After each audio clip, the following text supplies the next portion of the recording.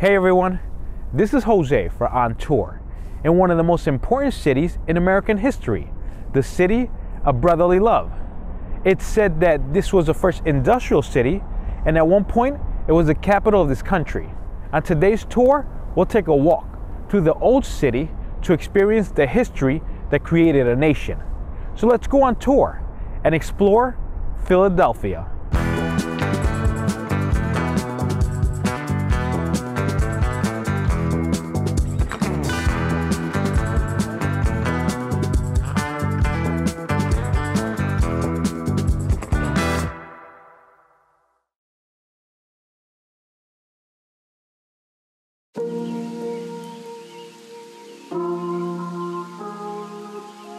The city of Philadelphia. On this tour, I decided to do something a little different and take the train from New Jersey into Philly, the Patco train. The Patco train is a speed line that crosses over the Ben Franklin Bridge directly into City Hall. What I love most about trains is enjoying the scenery you get from the window seat before going underground into the subway. From the train window, you see the skyline and endless flow of the Delaware River. I can't help but marvel at the beautiful views of Philadelphia, a grand start for the day to come.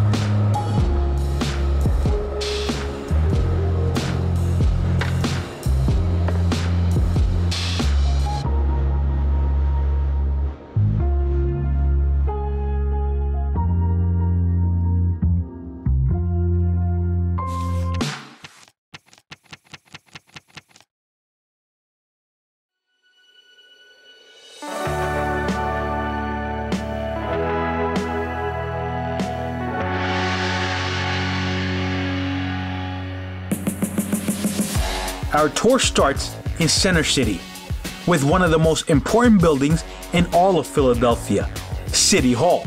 No matter what area of Center City you're in, you always see the building in the distance. I love the design of City Hall. It's the tallest and biggest masonry building on the planet. And speaking about love, right across the street from City Hall is the world famous Love Park. The street behind Love Park takes us directly to the art museum.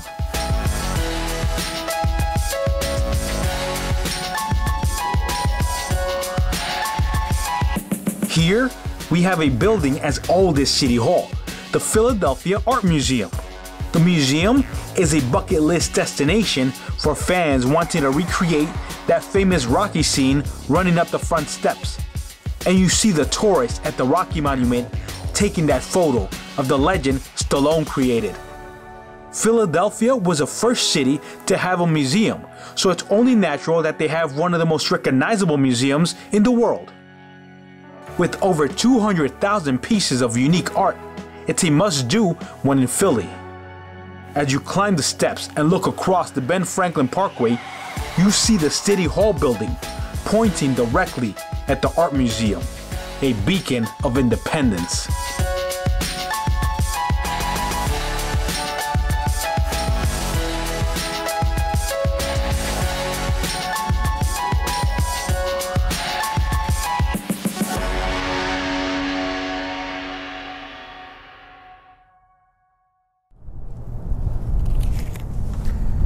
Here in Philly, this guy's everywhere. How can I come to Philly and not talk about Benjamin Franklin? I mean, the guy's on the $100 bill. So he put me on a quest to find out why this is still Franklin City.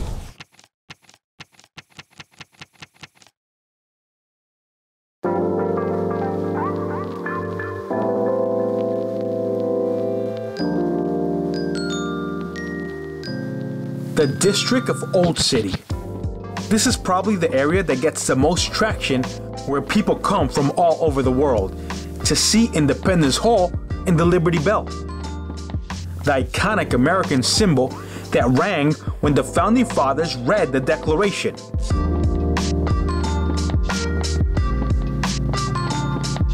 On the other side is the National Constitution Museum. The museum is a host to many kinds of speeches, from town halls to presidential debates. It's been a staple as a museum and a place of political gatherings. Inside the building, we see souvenirs of the Constitution and the Declaration. We also continue seeing Ben Franklin. He's known as Philadelphia's most famous citizen. Ben Franklin was a leader and an innovator, always pushing for the next big thing. He was the original postmaster and at 23 started his own printing shop, creating the Pennsylvania Gazette newspaper. As we continue, we come across one of the oldest alleys in America, Elfreth's Alley. The alley is preserved from the days of the 13 colonies. It still has the traditional colony flags and British flags, making you feel like you're in colonial times. The streets and buildings are narrow, and you see how conservative the colonists were with space and design. Nearby, we have the Betsy Ross House. Betsy is credited with creating the flag of the 13 colonies, the first icon to the newly formed country of the United States of America.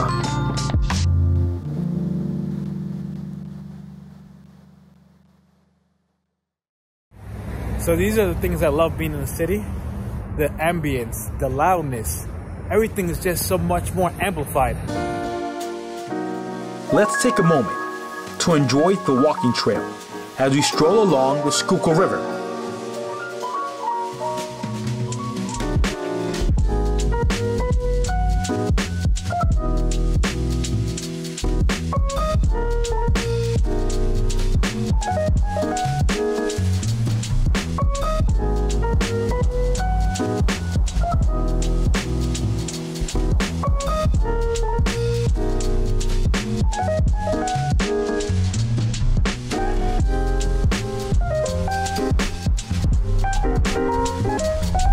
The Schuylkill River, a river that flows along the city, a beautiful river that connects to the rest of Pennsylvania.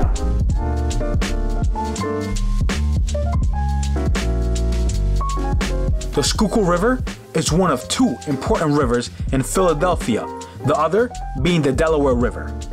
The river's most significant role was during the Industrial Age, where the river was inhabited by the working class families. The families built neighborhoods to remain close to the factories. The overpopulation of houses increased its pollution, and it became one of the first rivers to get restoration treatment. As I take a seat in a nearby bench, I pause to think about Pennsylvania's river system. Whether Susquehanna, Lehigh, Delaware, or Schuylkill, somehow each river leads right back to the coal mines.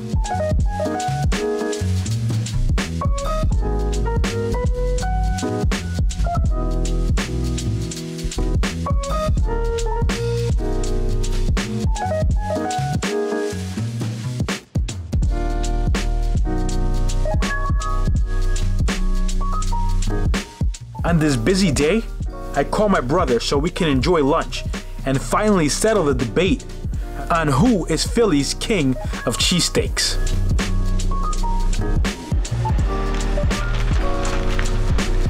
There's nothing like Philly cheesesteaks. All right, look at that smile.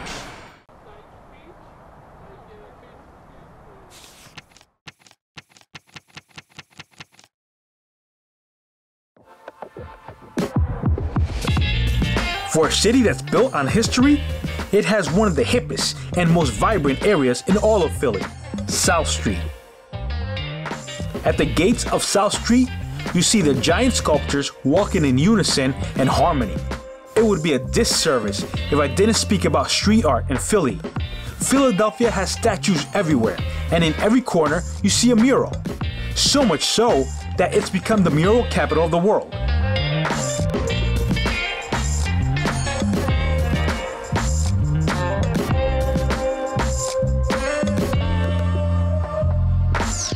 But let's calm it down a bit.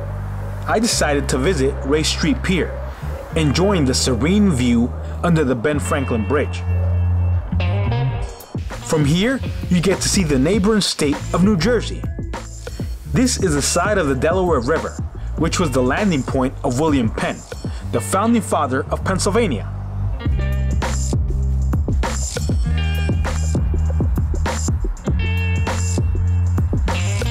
As we proceed with our tour, we journey to Rittenhouse Square. The square is one of 5 original designs laid out by William Penn, with City Hall being the biggest of the city square designs.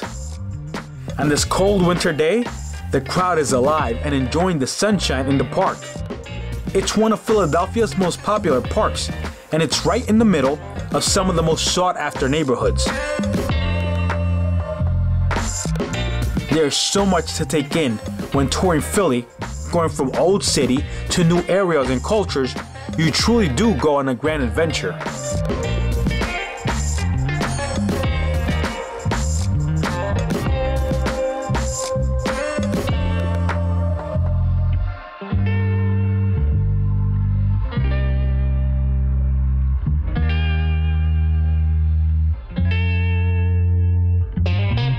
And at the heart of Philly's Delaware River is the site of Penn's Landing. You hear laughter from the Ferris wheel and ice skating ring, right in the site of where William Penn arrived in the 1600s. To make Philly the first city of innovation, he created the blueprint grid system to design the city's layout. It was then imitated by many other large cities. Philly's addendum to the American story just keeps growing, with groundbreaking pages that contain history and personality, captivating anyone in love with the American story.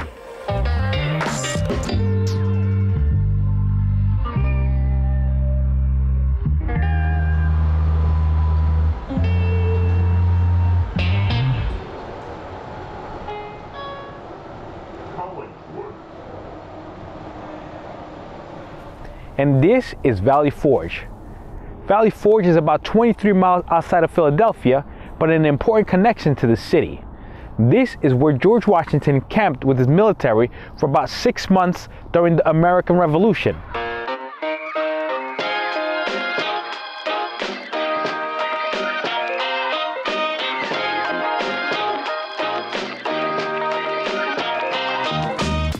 Before our tour comes to a close, I wanted to venture out into Valley Forge.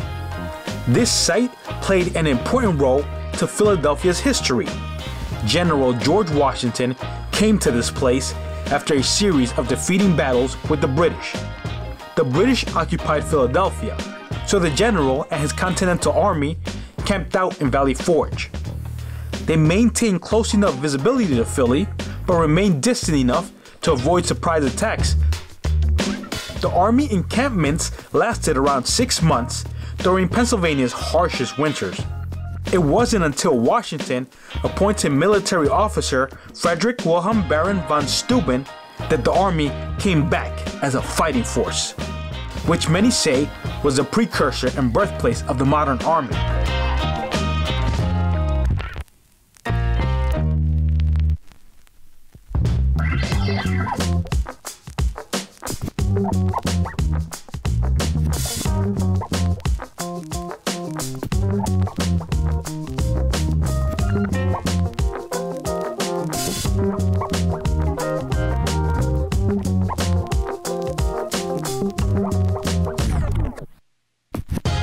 Valley Forge is over 3,000 acres of land to explore, giving you a reflection of what they face in the battlefields.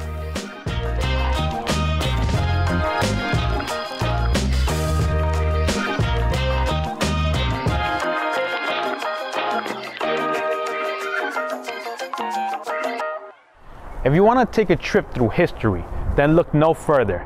Philadelphia pops right out of the textbooks to immerse you in the story that became the United States of America. In this city, it still has a colonial feel of when the great leaders spoke the manuscript, the legacy, the foundation to create a nation. This is Jose for On Tour. If you like what you've seen today, please subscribe, give it a thumbs up, and share. If you want to know more about the places I've been to, please see the links below.